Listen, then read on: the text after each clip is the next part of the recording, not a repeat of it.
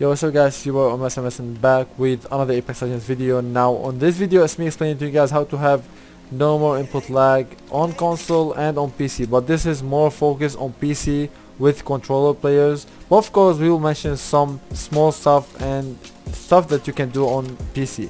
So let me go straight guys with the console first, since most of the people that are watching me are playing on console.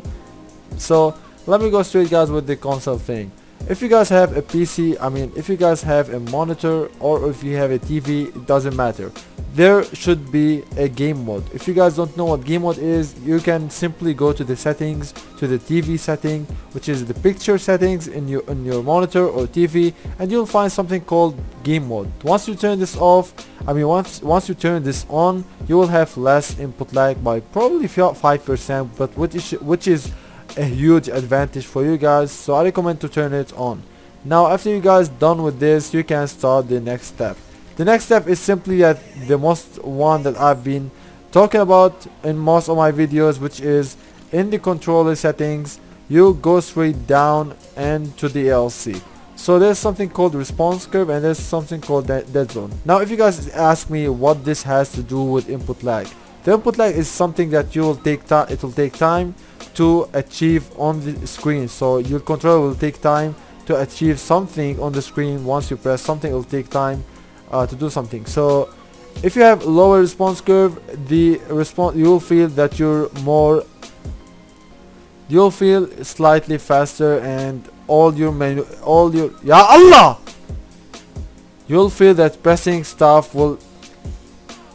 So once you have lower response curve guys, you'll feel there is less input lag, and the same goes to dead zone. I'm not saying that you should put it into 0%, but having it lower is better for console players and most of the controller players. So if you guys want to play like mouse and keyboard players and feel so smooth in the game, I recommend to turn this down a bit. If you don't want to turn it to 0, you can just turn it a little bit down from the default, and you'll notice a huge difference with the tracking and of course your aim and everything. Now let me go straight guys with this other step, which is for the controller on PC. This is all what you can do guys on console, since console doesn't support already support the input lag thing, and already does it on default, so you cannot change anything there. So if you are guys on PC, on controller on PC, let me go with this detail and follow these steps. Alright guys, so now here in the desktop, as you can see guys, there's something here called driver. Now if you want to download this, there's a link in the description down below in my video guys. If you want to download it, of course you guys should download it, so download this and then extract it to desktop right here, or you can extract it wherever you guys want, but I recommend on desktop since it's gonna be shown right here. So after you extract the file that you downloaded from the link in the description down below, all you have guys to do is go through it, go to the driver, and there you will find something called setup. Alright, so once you find something called setup, you find a lot of stuff that you don't have to touch with. So once you find the setup, just press right click and then open. After you open it, it will say, do you want to allow this app from unknown blah blah blah blah, then press yes. Alright, so after you press yes, this will appear. So on here it's called devices. On the devices you press into the all. Alright, after you press the all, you will see something called game controller. Alright, this is it will appear once your controller is plugged into the PC. So plug your controller, make sure that you plug your controller into the PC and you're ready to go. After you've done this, then press here on the game controller. Then after you press this, then press install service. So after you've done this first step, the second step you guys need to do is filter on device. Alright, here it's called filter on device.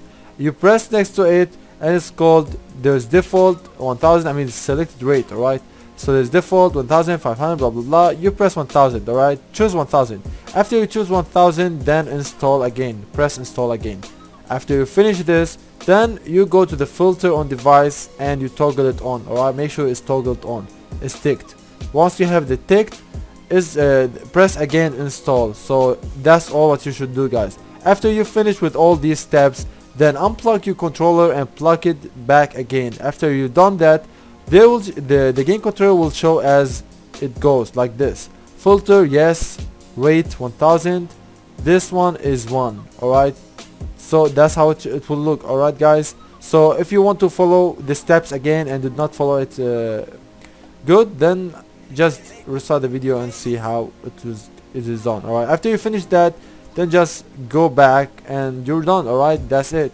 Alright guys, so what this does is it will have less input lag on your controller, since most of the people watch others on PC with controller and they notice something, that they have literally zero recoil and all that. It's because of the input lag. Alright guys, the less input lag you have in the game, the less recoil and the more accurate you are. So let's say I have a volt right here, which is 2x volt, and I aim and I shoot like this. You can see there's literally zero recoil guys. And of course, if you guys watch my other videos, I've never used this, but now I've been using it since I turned to PC and I felt much better with this.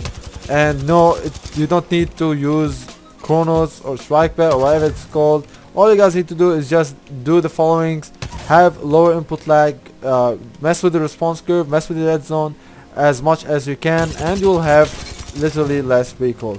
So yeah, this is it guys. This is the video that you guys wanted me to do. So if you guys want to drop a video of my video settings or whatever you guys want, or more tips and tricks on how to have this stuff that I've done, the setup or whatever, then drop a comment and let me know, and I will show you guys other stuff. Anyway guys, see you in the next one. Peace.